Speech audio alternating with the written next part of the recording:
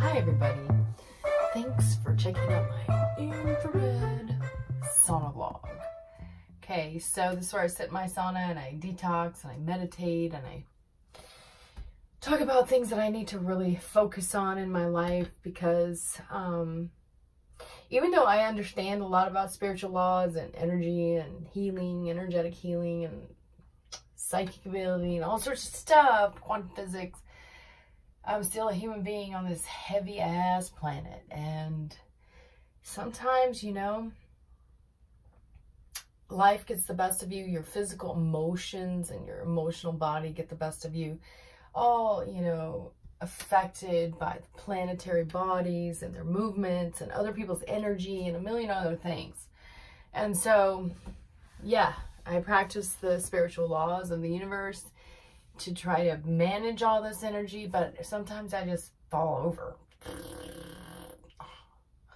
So, and I'm very, very blessed, you know, so I have a responsibility to stay positive, and especially being aware of how important it is, and especially now, I can't freaking slap myself if I fall off that way, and man, seriously. But I'll tell you, you know, there are parts of my life that feel like I haven't really manifested what I should have by now, you know, and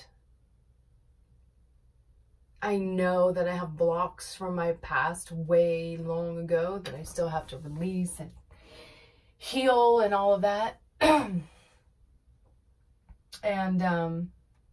anyway, I'm probably going to have a blog or vlog about some of those things and how to deal with them. But today I started my juice fast. I got a juicer and I'm going to try, I think I'm going to say I'm going to because words have energy. I'm going to do a fast, a juice fast, for the next 14 to 21 days. My goal is to lose 20 pounds and to get back to where I feel really slim instead of, like my daughter says, slim thick. Yeah, slim thick. And I'm really super strong. I'm freaking run 5 miles a day and I do all sorts of things, snowboarding, but yeah, I got some extra, you know. And I'm not saying that's a bad thing. I'm saying that I feel better not carrying around extra, you know. And I'm really focused on keeping a positive, joyful vibration right now. And if I feel that my physical body is not in alignment and I'm not, like, quote unquote attractive in my own mind, you know, like attractive being not maybe the right word, but if I don't feel good about how I look in my own mind, then that's going to bring my vibration down. You know, whether it's a health issue or just an aesthetic issue, which at this point I'm probably still just aesthetic, although I know I can do more and, you know, breathe better and have more endurance and all sorts of stuff if I drop those 20. Anyway, so I got an amazing juicer. I'm going to start a vlog about this juicing experience and pray that I stick with it. Because right now I'm craving a big fat juicy steak that I can just... And today is day 1. What the frick? Well, anyway, so I'm gonna, after I get out of here, I'm gonna go and have my final meal for the day, a nice delicious juice. And I have made 2 concessions just because I'm a little bit naughty, and that's 1, I'm still having a cup of coffee in the morning, and 2, I'm still gonna have a glass of wine or a shot of tequila at night.